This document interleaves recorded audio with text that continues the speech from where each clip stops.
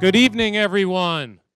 Thank you very much for coming here this evening. We have a tremendous packed house, which is exciting. I see that the dozen emails I sent out obviously worked, so thank you for showing up. My name is Adam Roth. I'm the director of the Harrington School of Communication and Media and an associate dean in the College of Arts and Sciences. And tonight, you are in store for a really special treat for the 11th annual Christiane Amanpour Lecture in International Journalism. For those of you who don't know, Christiane Amanpour is CNN's chief international correspondent and host of the nightly news program Amanpour. She also happens to be one of the most famous graduates of the Harrington School of Communication and Media and the University of Rhode Island, and she graduated in 1983 with her journalism degree. And because of her generosity, we've been able to endow a lecture series to bring to campus some of the most outstanding names and figures in the journalism industry, and that's exactly what you're in store to see here tonight.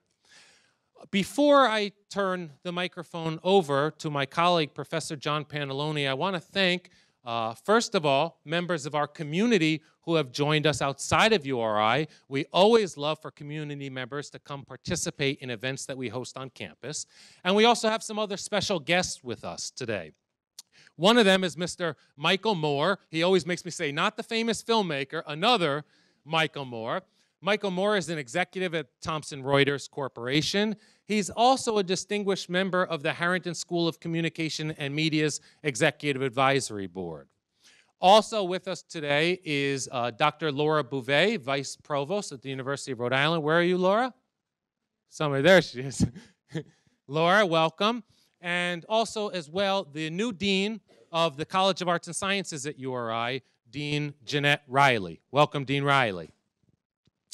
So I'm going to hand the mic over to Professor John Pantalone. We have a great interview, question and answer style engagement for you tonight. And Professor Pantalone is going to introduce our special speaker, Editor-in-Chief and President of Reuters, Mr. Stephen Adler. Thank you, John. Thank you. I'm all set, I think. Yes? Can you hear me now? Yeah. Okay. So before we get started, some of you are standing in the back. There are seats available, and if you're going to push your way into those seats, I'd rather you did it now than later. So feel free to come down in here. If there's an empty seat next to you, stick your hand up. There you go. Fill in. Okay. Well, you don't have to keep your hand up all day. I'm used to doing that in classes. So. Also, if you want to participate in a Twitter conversation about this event, I can give you the hashtag if you'd like to do so. You're welcome to post on that. It is hashtag Reuters at the word at URI, all caps URI. And if you don't know how to spell Reuters, you haven't been paying attention to the emails and the flyers, it's REUTERS, okay? Hashtag Reuters at URI. And feel free, please, but be polite. And we might talk about impoliteness online this evening. A brief introduction of our speaker tonight, Stephen Adler, because if we went through everything, it would take up half the program. He is president and editor-in-chief of Reuters, which is a global news agency that provides content of all kinds to news outlets all over the world, including the United States. And he has been there since 2010, correct? Okay. And under his guidance, Reuters won its first Pulitzer Prize in 2014, and then a second in 2016. The second was for breaking news photography. The first was for text reporting. I assume that means print reporting, okay, as opposed to texting news. Thank you. Okay. Prior to that, he was the editor of Business Week magazine for 5 years, and he, prior to that, spent 16 years at the Wall Street Journal, where teams that he led won 3 Pulitzer Prizes. So we're in distinguished company tonight for the benefit of the students, okay? we shouldn't hold this against him. He's a graduate of Harvard College and Harvard Law, but we'll be nice to him anyway, even though Harvard beat the University of Rhode Island's football team recently. Fine. Okay, so Stephen's here in large part because Christiane Amanpour actually recommended that he be the speaker at this program. And you've known her for quite some time. She did so in part because of a memo that he wrote to the staff of Reuters earlier this year. I think the memo said 12 days after the president was inaugurated. And without taking up, I hope, too much time, I just want to read a teensy bit from the memo, and then we can talk about why you wrote it and what your objective was. So, the first 12 days of the Trump presidency, and then in parentheses, yes, that's all it's been, have been memorable for all and especially challenging for us in the news business. It's not every day that a U.S. president calls journalists, quote, among the most dishonest human beings on earth, end quote, or that his chief strategist dubs the media, quote, the opposition party. That would have been a reference to Steve Bannon, yeah? It was Bannon at the time, yeah. Yeah, it's hard to keep up with who's there and who isn't. It's hardly surprising that the air is thick with questions and theories about how to cover the new administration. So what is the Reuters answer? To oppose the administration, to appease it, to boycott its briefings, to use our platform to rally support for the media? All these ideas are out there, and they might be right for some news operations, but they don't make sense for Reuters. We already know what to do because we do it every day, and we do it all over the world. So that's the first two paragraphs of that memo. And after I read those two paragraphs, I just said, yes, please. So there was a lot of angst in the media, a lot of confusion in the public mind about what the president was doing right off the bat after he took office. And especially it put journalists in a bind about how do you cover this? Because if you cover the things he's saying and he doesn't like what you're saying, then you become a target. So was that the motivation? Is that the reason why you wrote the memo? No, I don't think it was about being worried about being a target, but I do want to thank you all for being here. If you were expecting Christiane, I apologize. I thought Christiane was the speaker too, so I got confused. No, the purpose of the memo was, I mean, keep in mind that we had all covered Trump for a while. There'd been an entire campaign, and it was very different from any other campaign. We have a program where we give hostile environment training to our journalists who work in war zones, and partway through the campaign, we realized we actually had to give hostile environment training to our journalists covering the Trump rallies, and that's true. Because they were being harassed, and continue, by the way, to be harassed when they cover those rallies. Yep. Also, we were not in any way familiar in this country with a situation where the press was being treated as the enemy of the people, and that was one of the terms that was used. The press is the enemy of the people. And I think there was a lot of belief among a lot of the American press, and we're not the American press, by the way, we're a global organization, but there was a belief among a lot of the American press that this was a sort of an existential moment, that press freedom was at risk in a very fundamental way, and that, in fact, freedom in the United States was at risk. And it's no secret that, 95 to 98% of the media covering politics was not pro-Trump. I mean, that is a complaint that Trump supporters make that is entirely correct. So there was a move by a lot of very well-known and respected news organizations, essentially to say that the responsibility of the media is to combat this, is to fight the administration and to actively oppose, the way in which the administration was presenting itself.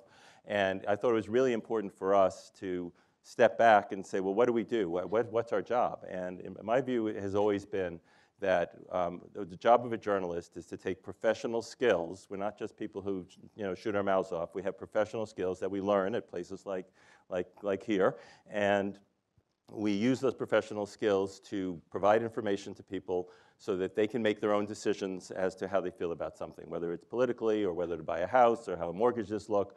But our job essentially is to help facilitate smart decision making. And you need good, accurate, fair, dispassionate information to do that. And that this presidency was no different than anything else. We do this everywhere in the world. We cover presidents and dictators and all sorts of officials who don't like the media. That doesn't mean we walk out of conferences. It doesn't mean that we become lobbyists for one side or another. It just means we do our job. We go in there, we try to report, we try to figure out what's going on, and we try to share it with the public. And that's our job here, as it is every place else in the world. And that, oddly, seemed very strange to a lot of people because it wasn't what a lot of people were doing. Yes. So can you talk just a little bit about the history of Reuters and where the ethic of Reuters came from? And because a lot of the memo was about that. Yeah. You know, it included do's and don'ts, but they were, all of it was advice about the best way to practice.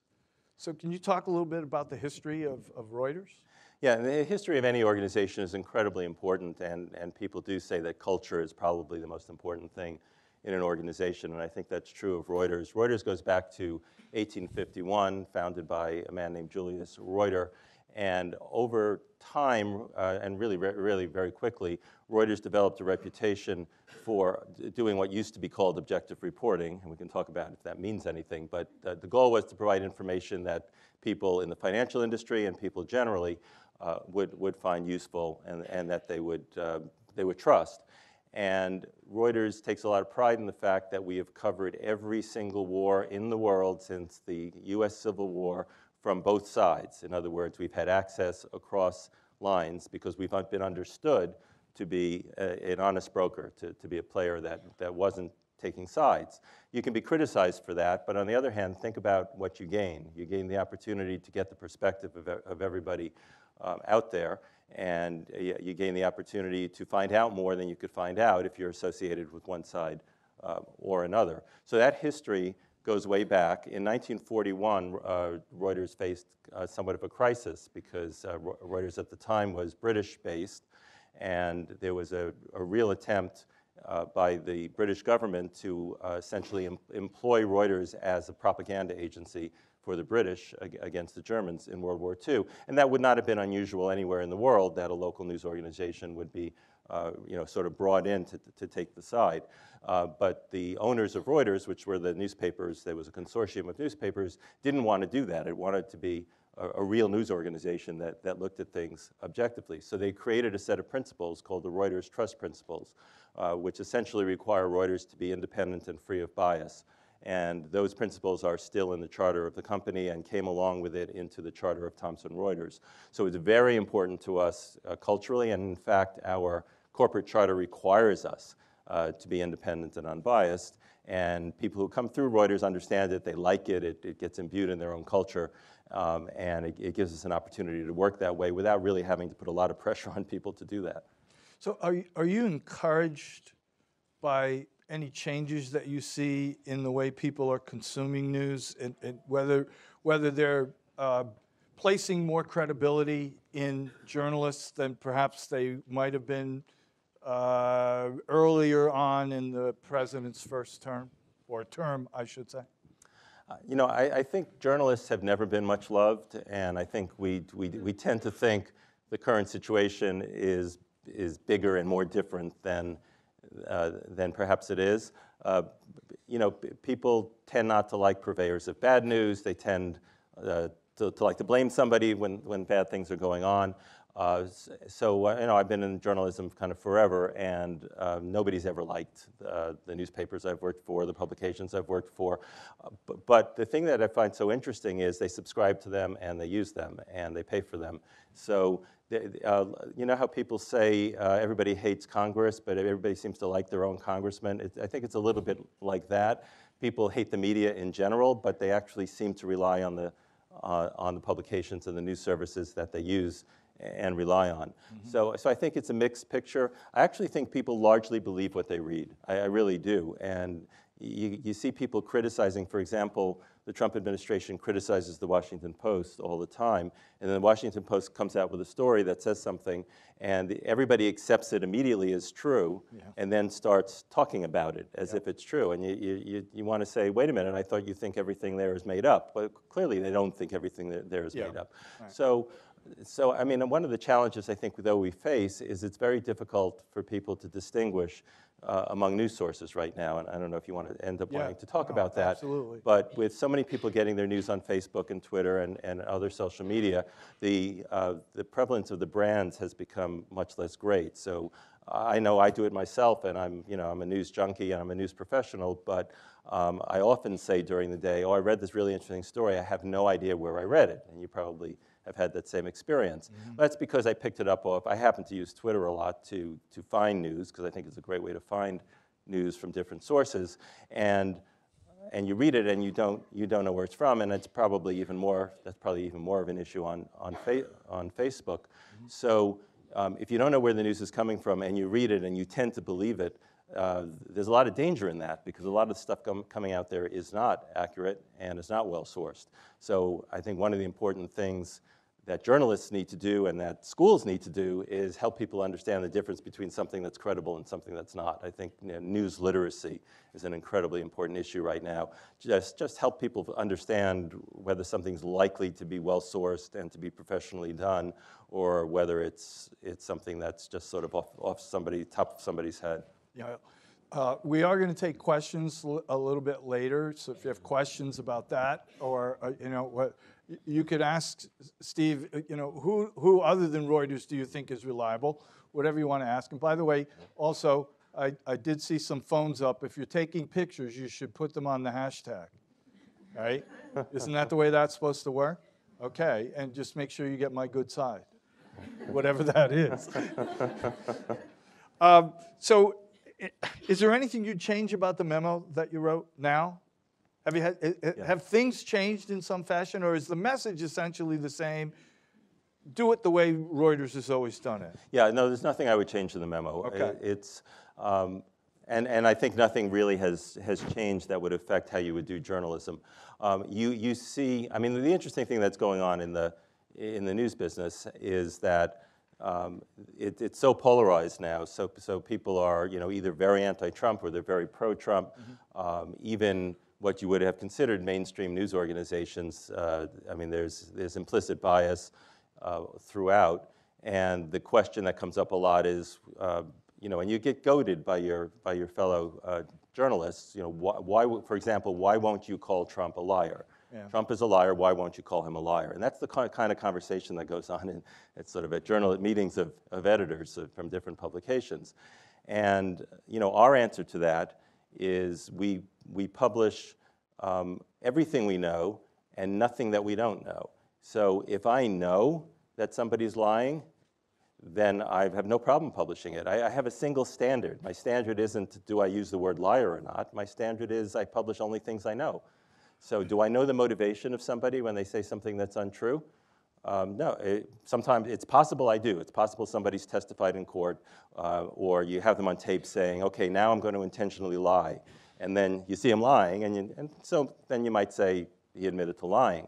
But otherwise, you have to get into somebody's head and understand their motivation to use the word lie. So we'd be more likely to say that somebody said something and there was no evidence for it, or said something but the evidence opposed it, rather than use a word like lie. So I think the consistency of our view makes it first of all, it's much simpler for our journalists to figure out what to do. We don't have a lot of crises or conflicts over, can we publish that, can we say that, because we have the same standard. We report everything we know that's relevant to the public and report nothing that we don't know.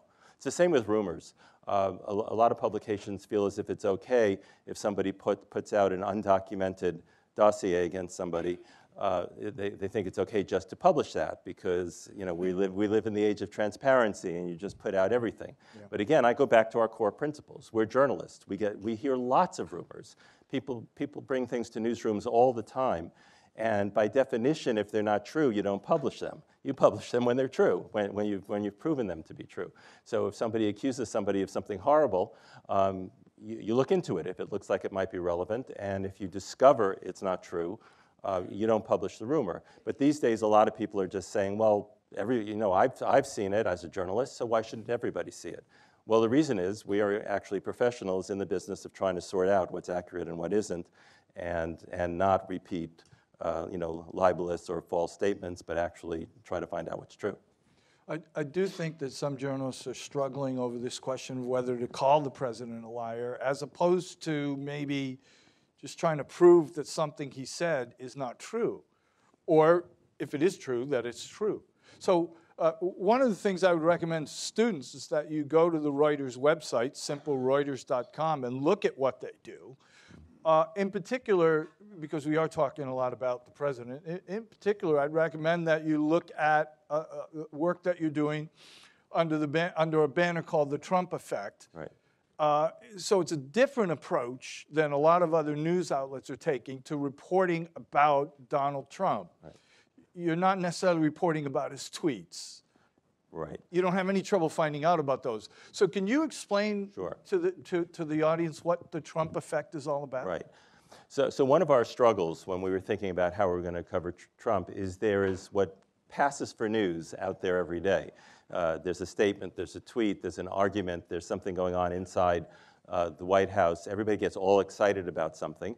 And when the dust clears, that thing had no actual impact on any human being out in the country. It was just one of those things that everybody got excited about. And there's so much of that now. It's just, the news is overloaded with it. So we were asking ourselves, well, is there a way we can think about covering this administration where, while maybe sometimes some of that was newsworthy, so the question of whether of the president's response to NFL players kneeling during the anthem. There's definitely something sociologically important about that, so I'm not saying it's not important. But what's most important to people, we thought, was how it's actually going to affect their lives in a significant way. People voted because middle-class people didn't have the jobs or the kinds of jobs that they wanted.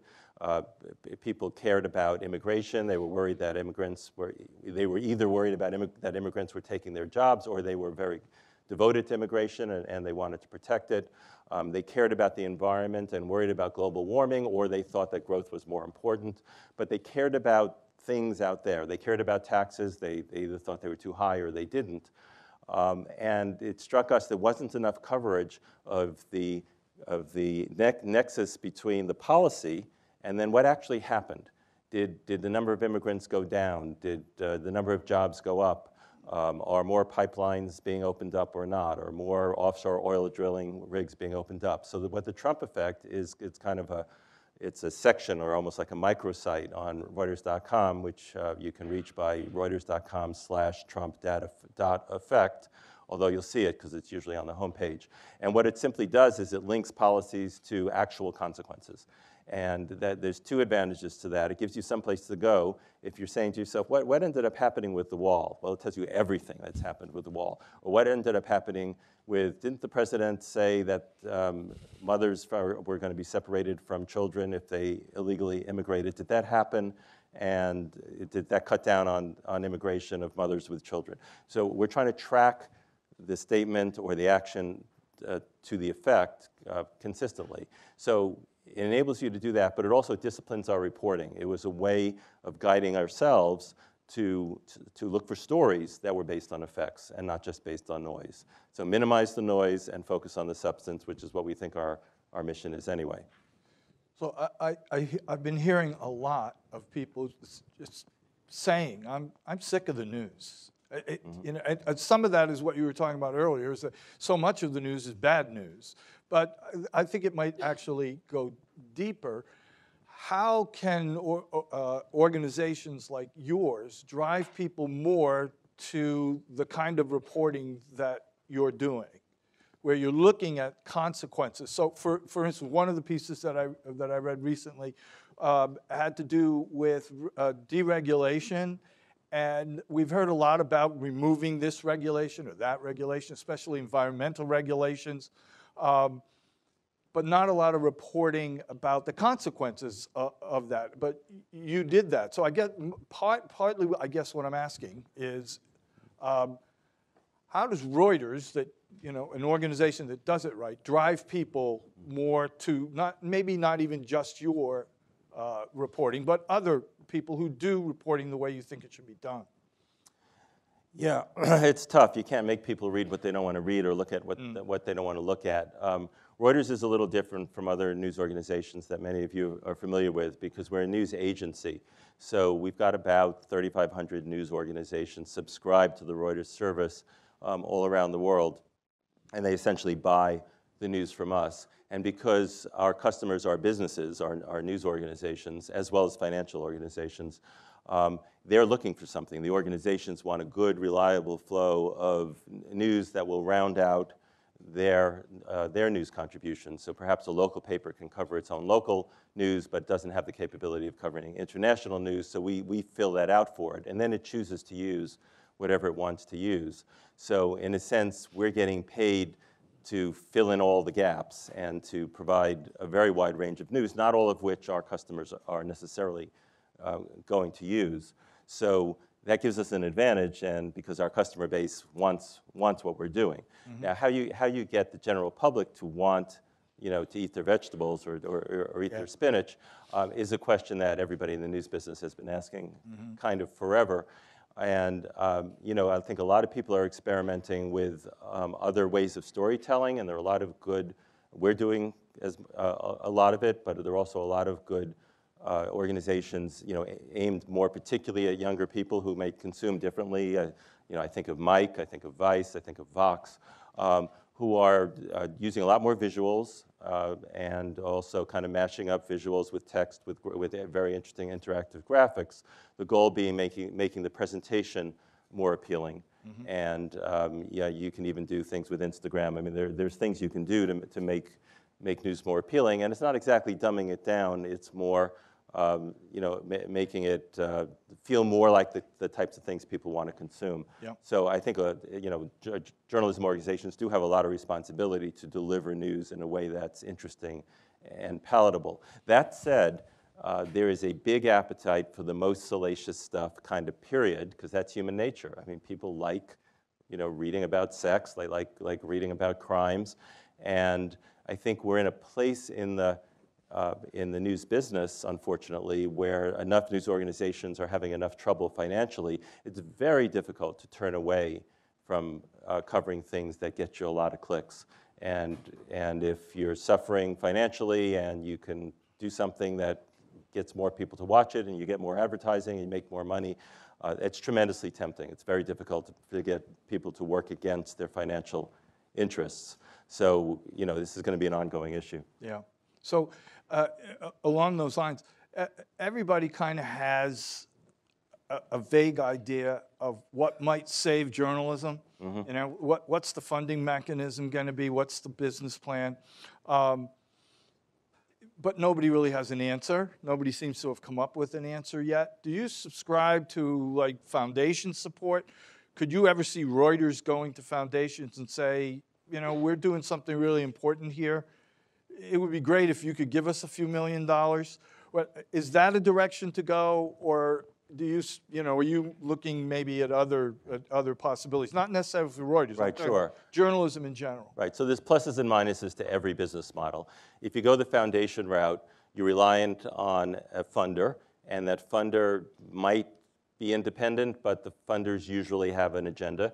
There's usually something they would like you to focus on. So you lose some independence when you go to foundations. Even a do-gooder foundation wants you to spend more time focusing on rainforests or more time focusing on income inequality. There's nothing wrong with that, but what it does is it kind of steers your news judgment towards particular topics. Big movement towards trying to get people to pay for content. The news has largely been free on the web. Probably the single biggest mistake the news industry ever made, perhaps any industry ever made, was somehow deciding that all information wanted to be free. And I don't know why that's true, but in the kind of early mid-90s, the people who were considered the trendsetters and the real smart people in the industry said news should be free. And then when people like Google came along, so much the better, because Google would spread it to more people. But when you think about it, it costs a lot of money to gather news, to curate it, to edit it, to do it well. If it's something of use to people, people generally pay for things of use. They pay for movies. They pay for lots of things that they think are important. But once you let that cat out of the bag and you said it was all free, and then you discovered 7 years later that your business model was falling apart and having news free was just killing you and killing the industry, it was very hard to pull that back. And a lot of people have been trying to and setting up payment systems and micropayment systems, not working great for most people, but it is a model. So what are the models? There's foundation funding, there's paywalls, and relying more on that. And a lot of news organizations are trying to do more than just provide news. They're trying to create events, so they're sort of surrounding the news with other things, and there are news organizations that are making decent money on events. The Atlantic, which owns the magazine and the website, I think makes a very significant percentage of their money on events. They've just figured out a way to do that very well. So news organizations are looking at that. There's models where people are partnering more with each other, so they're taking advantage of each other's skills. There's a big kind of move towards consortia, reporting consortia, where 10 or 12 news organizations will work together, so that obviously helps you with your costs. That kind of thing was historically in the United States, as far as I know, that kind of thing was, not forbidden, but frowned upon. I mean, even if you look at Rhode Island as a microcosm, the news outlets in Rhode Island would never agree to work together, and technically, in a lot of ways they don't now. The Journal wouldn't partner up with anybody, but now some of them are. Some of the TV stations are partnering with newspapers or radio stations. So the other option I was going to mention, of course, is that you could go to Jeff Bezos and ask him to buy you as well. But but isn't there a danger if Amazon and Google and Facebook start buying up news outlets?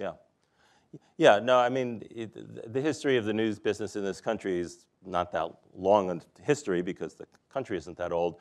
But we certainly had a period of press magnates like the Hearsts who were using newspapers and some people would say Murdoch, using newspapers in part to be part of a way to be influential and to have their viewpoints seen, and there's risks to that as well. I think Bezos so far doesn't seem to be injecting any particular political focus into it. But I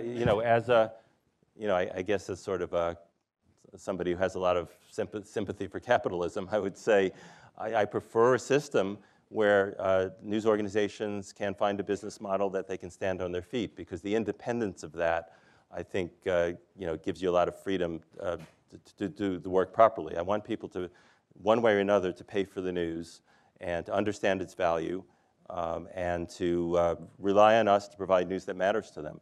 And I think that's a really good model. I can see things that could happen that would make news more profitable over time. You can see some more consolidation. Maybe there are too many news organizations out there, and we'd be just as well served by having fewer.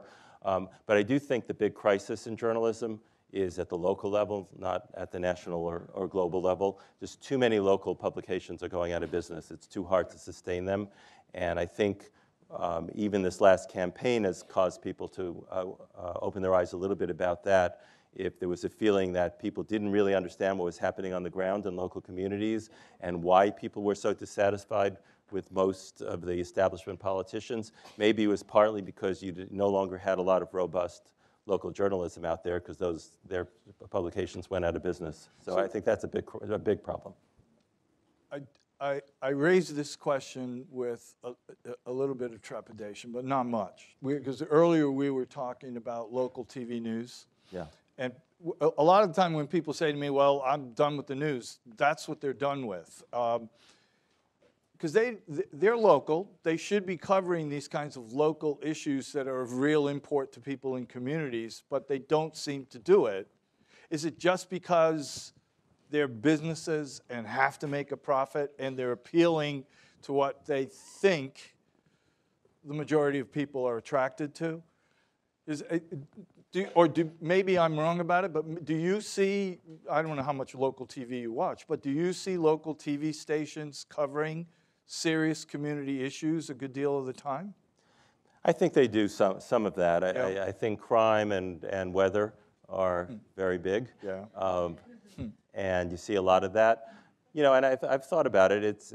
I mean, I think people kind of get what they, I think if over time local stations have tended towards doing the really sort of superficial and more salacious stuff, it's because that's what gets the ratings. Because you often hear people say, you know, that the television news speaks beneath the public, and if only somebody took it seriously. But lots of people who went out there to take it seriously went out of business pretty quickly. Yeah. I think we're always at war with ourselves. You know, our appetites are hungry for the salacious stuff, and we kind of know we should be interested in the more serious stuff. Yeah. But the ratings do better when you get the you know, the fires and the crimes.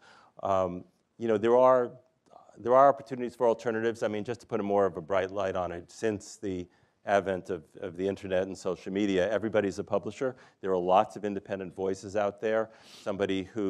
People do really interesting things on Medium and on Twitter that are their own. You know, people talk about how the debasement of the news business because of social media and because of, you know, the internet and how much bad information is out there. But I would counter that more people have access to more of the world's knowledge than ever in the history of the world. That you can sit there at your computer and learn almost anything there is to learn. And if you're any good at distinguishing sources and understand what's a reliable source and what isn't, what's available to you, if you're sitting in a little village in India or you're sitting, you know, right here in Rhode Island, is, you know, basically the whole history of knowledge all there on your little computer. So that's a very positive thing, in addition to some of the negative trends we see. So let's talk about some of the negative trends we see. So again, well, you're just going for ratings. Yeah, I am. Yeah. Absolutely. I want people to hate me. Right. Yeah. Again, this week we saw, unfortunately, an incident that got reported incorrectly a lot early. Wrong information about everything from the weaponry used to who actually did the shooting and whether the shooter was a member of ISIS or was some, you know, attached to some other fanatical group or whatever it was. And I want to get to the social media aspect of this because social media tends to compound bad information or misinformation. But our television media, because it's largely television, but it's also online now, are they ever going to stop doing this, rushing to get information out that they don't know is true? Is there a cure for that? You know, no, I don't think there's a cure for it. I think, I mean, I've thought a lot about, so what's our responsibility to the broader system? What can we do to help other people not make those kinds of mistakes? And what I usually come back to is we should do everything we can not to make those kinds of mistakes, because I think it starts at home.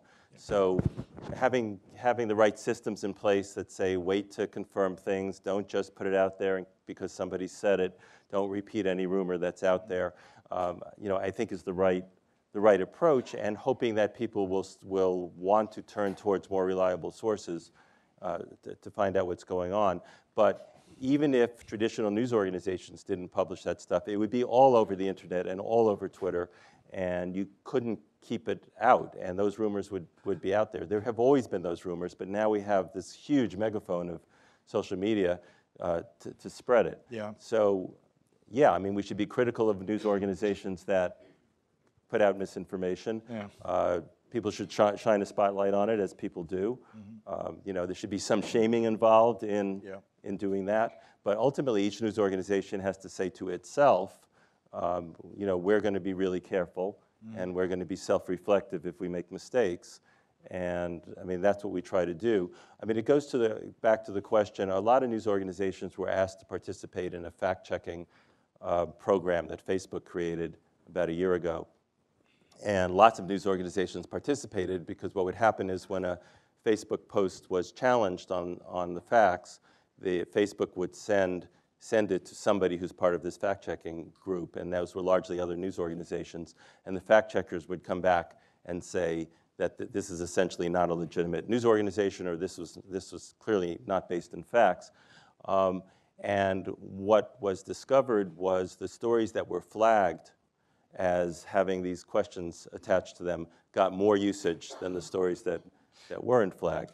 Now, we didn't participate in it, not because we expected that to happen, although it's an interesting piece of data, but we didn't participate because we thought that one set of organizations judging another set of organizations was going to set up ultimately sort of a left-right problem, which is most of the things being challenged were going to be from the far-right websites, and it was going to be mainstream media organizations that are often perceived as being more progressive doing the judging, and that wasn't going to get you anywhere. That just was not going to create a useful system.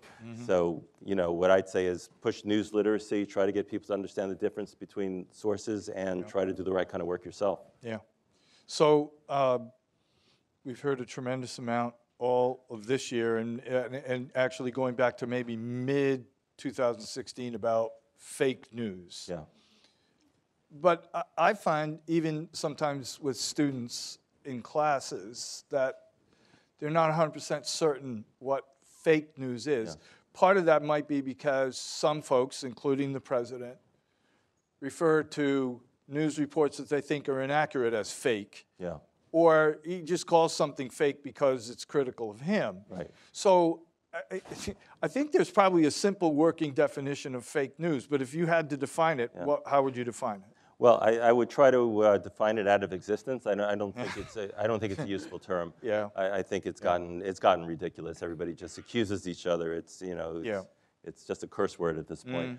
I mean, to me, it's fake news if it's not really a news organization trying to get at the facts. It's not fake news if it's highly opinionated. Highly opinionated news that takes the facts and uses them for a view. To me, that's opinion journalism. Yeah. And fake news would probably be an organization that isn't really a news organization, that's just out there proliferating. Yep. Like the Russians have been accused of just proliferating things to cause trouble. Yeah. But it's become a damaging term because it's simply something that people accuse each other of. So it's more useful to say, I don't think your story is accurate for the following reasons than just to point a finger and call it fake news. And I'm hoping that the terminology goes out of business. Yeah, that would be nice. In the old days, they used to call that fabrication, just making stuff up. Yeah. And it's a serious ethical violation. People lose their jobs for it. But now you're right, people are referring to it as fake news. I'm not sure that they even have a good idea what that means. But unfortunately, during the campaign, a young man with a journalism degree put out a story which he made up this business about ballot boxes in Ohio being stuffed with Clinton ballots. And it might actually have had some effect on the election. Maybe it didn't. But social media is what carried that story. How do people guard themselves against that kind of thing? And when if they see it, is there a way for them to check whether it's true? If they see it on Facebook or a friend shares it with them or whatever, is there a way that they can check it to see if it's true? Well, you would just go, as you would do when you're doing a research paper, you'd go to multiple sources. If you see something in an encyclopedia, you'd go back to primary sources. If you're seeing it in a publication that you never heard of, you see if you're finding it elsewhere in places that you thought were reputable. It's trying to understand the difference between a reputable source and one that isn't. Yeah. Anybody who wants to try hard to figure out if something's accurate on the web can do that. It's just a question of whether they want to find out and how hard they're willing to try. It's work. You got to work at it. Yeah, you do have to work at it. But there is this question which I don't have an easy answer for. But Facebook has taken the position that it's just a platform. It's a conduit for other people's information. It isn't a news provider. It isn't a news organization. Therefore, it's not responsible for the accuracy or quality of what's on it. That view is deteriorating. People are not accepting it. Governments aren't accepting it. I think the public's getting frustrated with it. And Facebook is increasingly trying to do something to screen out news that's clearly fake to to be aware of what's going on there. So I think there is work that the platforms can do, and I think there's a general feeling that they have to take some more responsibility for the fact that they're the main way that misinformation is now being transmitted in society. So one other thing along those lines, and then I want to talk a little bit, or have you talk a little bit about the importance of international news. Your organization disallowed comments online, people to post comments after stories online several years ago. I'm not sure how long ago it was. Yeah, 2 or 3 years ago. Okay. And a lot of other news organizations have also stopped doing that. Some still allow it. Why did you do that? And were you having problems with comments that people were making? Yeah, I mean, there's a couple of reasons. One is so much of the commentary is abusive and non-constructive, and because it's sitting on your site, you have some responsibility for that content. Nobody's got the staff size to monitor the number of comments that come in, and financially, it made no sense at all to devote that high a percentage of the staff just to monitor comments and get rid of ones that were libelous, ad hominem, nasty, abusive comments. It didn't seem that the comment section had become an interesting way people exchanged ideas. It just became a way people flamed each other. And I think fairly crucially, when comment sections started online, there was no social media, so people didn't have other ways to talk to each other. And we figured, people want to comment on our stories. We're posting our stories on Twitter anyway. They can comment on Twitter. At least we're not hosting that, and we're not having to monitor it. Sort of, it's kind of becomes more Twitter's issue. But there were lots of places people can talk about stories, Facebook, Twitter being two of them. So we didn't think we were taking away an important forum, but we didn't think it was a constructive community. Did you get any pushback from people saying you were abridging their free speech? Almost none. It was amazing how little. And I mean, there are people go back and forth on it, but a lot of people were taking comments down at that point. Okay, just change up a little bit, and then we can get to some questions. Obviously, you're a global news agency. You're reporting about things that are going on all over the world. American audiences might not be that up on international news. Maybe some folks are. When I ask students, do you pay any attention to news about countries in Africa or Asia or wherever? And the ones who say yes, they tell me they listen to or watch the BBC or NPR. So what is the importance for American audiences being aware of what's going on in other parts of the world, other than perhaps war zones? Because we do get war news. Well, you can see right now how interrelated the world is and how much we're affected by things going on elsewhere. So beyond the fact that I think it's useful for an educated person to be informed about things going on elsewhere, you kind of want to know what's going on in North Korea because you could see some bombs coming in your direction. You might want to know what's going on. China is incredibly important to our economy and to the future of jobs, and all of our jobs depend in part on the supply chain and the relationships between manufacturing and supplies in China. But all over the world, we have a lot of cultural ties with Europe and with Britain. The struggles they're having, Britain is having, getting out of the European Union is both going to affect trade relationships with the United States, but it's also going to affect just what it turns out to be like to live and travel in Europe. I strongly, by the way, an ad for ourselves, we have websites called Reuters.com. It's very international in focus. We have an app which you can download onto your iPhone, which is very easy to use. And we have a great TV app called Reuters TV, which again you can download from the Apple Store or from any phone. Also, it exists on pretty much every platform. And you can get it on the internet if you just go to www.reuters.tv. And it's a very international news show. If you compare it to the national news shows in the US, you're going to get way more stories of things going on around the world, and they're interesting. It's interesting to see what's going on around the world. So we're covering, major food shortages in Africa that people probably don't know about, the struggles of the Rohingya Muslims in Myanmar. We probably, there were 22 people trampled to death in a Mumbai train station 2 or 3 days ago. That's more people, I believe, than were killed in the high-rise fire in Britain, and the amount of coverage the Mumbai incident had was tiny, even in excellent newspapers. This was the bottom of a inside page, but you get a better sense of the texture and the fabric of the world if you're looking at international news, and you're also seeing how we as a country fit into that. How are we perceived? How do we interrelate? How do we trade with other people? What do they think of us? So I think it's really valuable. So you might get a question on this, but I just want to make sure. Can you offer some quick or simple advice to journalism majors about how they can best prepare themselves to practice?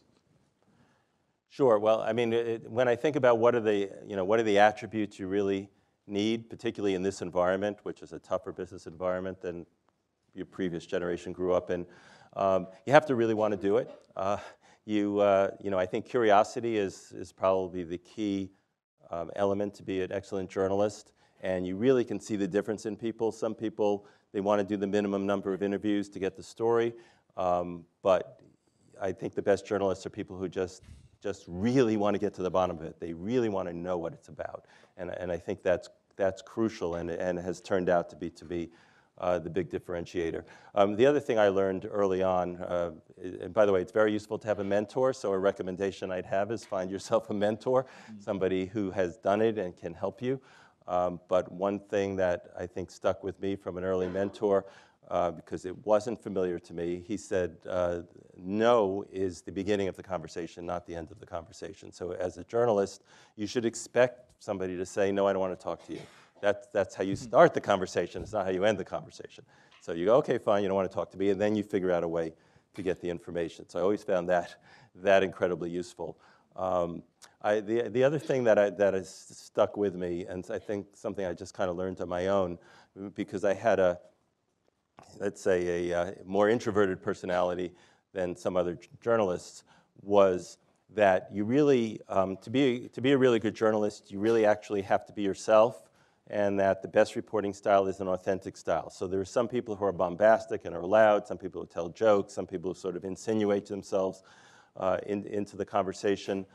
There's all sorts of different styles, but what really works is connecting with people authentically the way you connect with people. So the great thing about it is you don't have to change your personality. You don't have to, be Woodward or Bernstein or whoever your role model is. Just bring yourself to it and bring your whole self to it, and you can be very successful.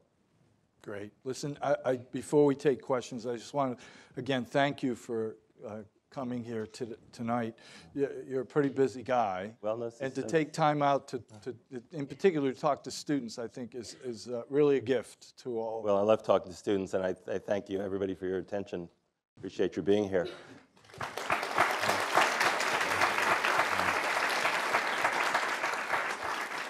So, and Adam has a microphone. Let me just check the time, because you have to leave at 8:15? Yep. Okay, so we've got about 20 minutes if you have questions. Adam Roth has the microphone, and we can get it to you. So, yeah, sir, you had your hand up first. Hi. Hi. You talked about social media a little bit, but I was curious how the way people get their news now, how has that changed your role since starting at Reuters? Right. So the question is, how has the changes in how people get the news changed our role at Reuters? Well, because so many people are getting their news on Facebook in particular, and through Google, you obviously have to be aware, and through digital sites as opposed to newspapers and more traditional means. You have to be aware of what formats are really of interest. So we went from having very separate, what we call text or print, teams and separate video teams and separate print teams to bringing those together so that we could deliver in a more multimedia format. And because that's what gets stickiness online, and that's what gets people to read the news on Facebook. So, so we're teaching everybody multiple skills so that somebody who goes out to report a story can also take a picture and shoot a little video. And so I think that's actually been the biggest change. Okay. Other questions? Yeah. Hi. Hi. So thank you so much for coming. This is really awesome to hear you talk about all this stuff. But I was curious, I have two questions for you. One, how do you cover issues where one side, if you're trying to be unbiased, where one side has been scientifically disproven, Right. like climate change, for instance? Right. So yeah. Great question, yeah. So objectivity to me does not mean false equivalency. So it doesn't mean you simply dispassionately say, well, these people say the earth is flat, and these people say the earth is round, so reach your own conclusion. That's not what I mean. I mean bringing actual knowledge and insight into the story, but not bringing your personal opinion into the story, and I think there's a difference. So if you cite reputable science and you say there are some people who disagree, but it's a minority of scientists, or you just be very specific about who the sources are and what their credentials are, and that's how you probably would handle that. Not every issue is a 50-50 issue, and a dispassionate, objective journalist doesn't treat it like a 50-50 issue. So, for example, just to go back to something that was talked about a lot, Reuters took a picture from the top of the Washington Monument of the Obama inauguration at 3:30 in the afternoon. They took a picture, we took a picture from the top of the Washington Monument at about the same time at Trump's inauguration. You can compare those two pictures. I can tell you that those pictures were not doctored, that those were the actual pictures. We're not a conspiracy organization. We just try to get the facts out. There were way more people in one picture than the other. We would both show that and we would say that. So it wasn't fake news. And it's some things are just factual. That's not calling anybody any names, and it's not calling Sean Spicer a liar for saying that one's more than the other. It's showing the facts. So, sorry, just one more question. I do what you do on a very micro scale, but what's it like being editor-in-chief of a global organization? What's your day like? That's a good question. Why didn't I think of that? All right. What's my day like? Every day is so different that it's very difficult to say. I did a blog for my staff saying, how do I spend my day? Because they have the same question. They have the same question you do. There's a lot of crisis management. A lot of things go wrong. You've got 3,000 people out there doing things. Sometimes they get in trouble through no fault of their own. We've had people killed. We've had people arrested. We've had people beaten up. We've had people kicked out of countries. And we've had people do things they shouldn't have done. So one way or another, the big stuff comes to me. Sometimes we get accused of things we didn't do. We were accused once of pulling the plug off a live appearance of then-candidate Trump at a church, presumably because we didn't like him, and we got inundated. We just got, it was the worst attack of social media and emails I'd ever seen, and we hadn't done it. So it's not that we did it, but we didn't mean it. We hadn't done it. It wasn't us. We weren't anywhere near the place. So that took a couple of days to fix. So there's crisis management. There's trying to set general strategy. There's dealing with the most sensitive stories. So I try to read something that if I know it's going to be truly explosive. There's meeting with the people who report to me, because a big part of a leadership job is managing the people who are actually doing the work. So the leader has to pick really great people to do each thing and let them do it, but also connect with them and make sure it's being done well. Has to, when there are vacancies, has to pick good people. Has to make public appearances like this, because it's important to project the brand and to communicate with people. So I do that as well. And I handle the budget. It's budget season. We're working on next year's budget. That's never an enjoyable process. So there's a lot of budget meetings to try to figure out where we're going with that. And I'm just trying to think what else I did today. I do a lot of interviews. So I did like 4 interviews with prominent people in the last 2 weeks. 2 of them were heads of state. And so I have to prepare a lot for that. So I do a lot of studying, which I love. And I travel quite a lot to visit bureaus. And so that's just a glimpse. Thank you. It's fun. It's really fun. Many years ago, I could turn on the TV and depend on Walter Cronkite to give me the truth. Today, I turn on the TV or I read the paper or listen to the radio, and I have lots of questions about, what is real and what is not. It's very frustrating. Any thoughts? Well, a couple of things. One is, I think there was a version of the truth you got from Walter Cronkite, but it was, and that type, but it was a pretty, just to be honest, a pretty white male establishment version of the truth. I think we live in a much more complicated place where there are, other ways of looking at things, and that a single authoritative voice is not necessarily, we don't trust that there is a single authoritative voice, and there are always white males to tell us, what the facts are. So I just think we live in a world where there's more perspectives on what's going on. So I don't think that's all bad. But I also think that because more people have access to a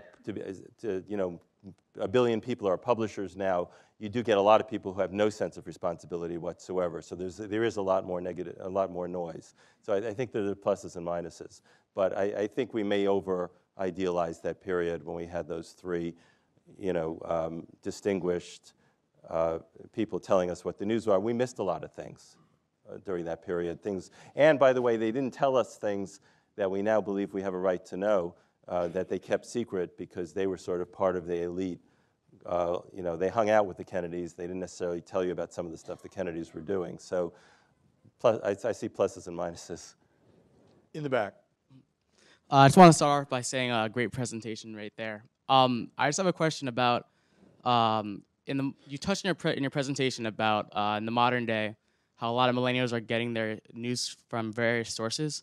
What has Reuters specifically done to try and capture millennials' attention? To capture what, I'm sorry? To capture the attention of millennials. Millennials. Yeah. Well, we have done some things. I think it's a challenge for us. We created Reuters TV, which is what they call an over-the-top, meaning you get it directly on your phone, television service. We're doing a lot more video than we were doing before, and that tends to be something millennials prefer. And we're doing a lot more multimedia, infographics. So, our hope is to reach a broader segment. But I think there are brand issues. So, for example, there are startup brands that come up that are staffed with millennials, that are founded by millennials, that are sort of in the zeitgeist a little more. And I think they have certain advantages. And it's a bit more of a struggle for an established organization, whether it's a New York Times or a Reuters or an AP or a Washington Post, to have quite that bead on that age group, particularly since we're trying to serve across age groups. And it's not like I like a lot of them. I think Mike does a really good job, and you see interesting things on Vox and Vice. BuzzFeed has a good news team. I think there's room for a lot of different organizations. I'm not somebody who thinks everybody should do it the way we do it, but I think for our business, which is selling news to other news organizations, we have about the right, we do it about the right way. I think we've got time for two more. We've got one in the back, and then we can come up front again, maybe. Okay. What is the viability of an agency like Reuters today, particularly in terms of the number of reporters you have now versus like 5 and 10 years ago, and also the number of reporters that you have working long-form, investigative-type journalism? Well, we have a lot more doing long-form investigative journalism than we did before I started in this role, because I was investigative editor at the Wall Street Journal. I care a lot about it, and I do think it's an important part of the mix of what we do. So we have about 30 people devoted specifically to doing that, and they partner with other people on the staff. So we actually do a lot of investigative journalism. We have somewhat fewer people than we had 10 years ago. We still have more people than anybody else has. I think what it's caused us to do is to think hard about what we really needed to cover and what we didn't need to cover. I don't think we've gotten worse as we've gotten smaller. I think we've just had to be a little more precise. I think a lot of news organizations, but a lot of news organizations do things because they've always done them. And as long as the money's pouring in, I think organizations don't pay a lot of attention to how efficient they are. And as the money gets tighter, you do. There's a limit to that. We're in 200 locations around the world. We think that's important. And so there's a point at which you start degrading your staff. I don't think we've done that yet, but that is a challenge a lot of news organizations face. But we're still trying to do a very wide range of journalism and pretty much cover everything that matters in the world. Oh, okay, he's got it.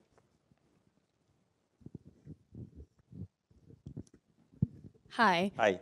So you guys were talking about rushing the news and how you guys kind of, at Reuters, fill in the gaps for a lot of different news outlets. So how important is it to be first? And how is that difficult for you now that there's so many different news outlets that are providing, say, fake news? Well, you have to be first and right. So when you're first and wrong, I call that a permanent exclusive because nobody else is ever going to pick it up because it's wrong. So we try to be first and right, and we have some mechanisms for that. We have very, very fast tools to gather news and to distribute it really quickly. We've created a tool called Tracer, which algorithmically finds things on social media, particularly Twitter, and aggregates them. And when it looks like it's identifying a news event, it gives it a certainty rating based on how likely it is that it's true. So we're finding out about things earlier than we used to, in part by using technology. And also, when you have people in so many places, you're often the first person there. Just because we're around, almost any big story, there's one of our reporters just happens to be in the neighborhood.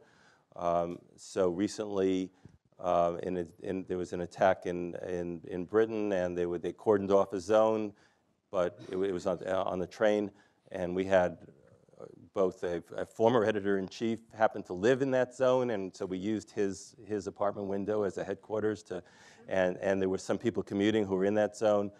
We had somebody in the Las Vegas airport who was on her way back from a vacation who happened to be there and ran to the scene. And so, I think partly by being big, we have a good chance to be first. We also pick up the social media stuff quickly.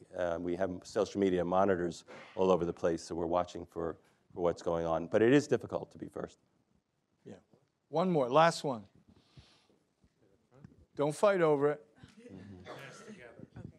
Hi. Hi. So my question for you is, based on how social media is basically taken a big part in millennials and how we view the news, how would you say the world would be different if we did kind of follow that aspect you were talking about before, focusing on looking at both sides of the news story and being able to decipher between what's, I guess, genuinely fake news and the real news? How would the world look like if we did follow that, would you say? Yeah. Well, again, it's my profession, but I believe that when people have better information, they make better decisions. Mm-hmm. And I can't dictate what the decision they would make is, but it seems obvious if you just think about your own life. If you're deciding to buy a car and you go to a website and it rates cars and it tells you about mileage and it's accurate, and you say, okay, I care about mileage, I care about safety, I'm going to buy this car, you'll make a better decision, and multiply that by every decision you make. You'll live a better life because you're using good information.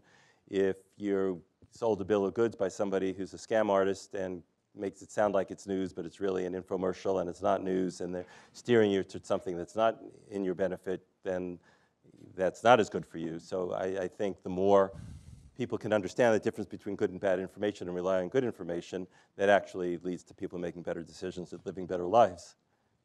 Thank you. Okay, thank you all for coming. Thank you. Really appreciate it.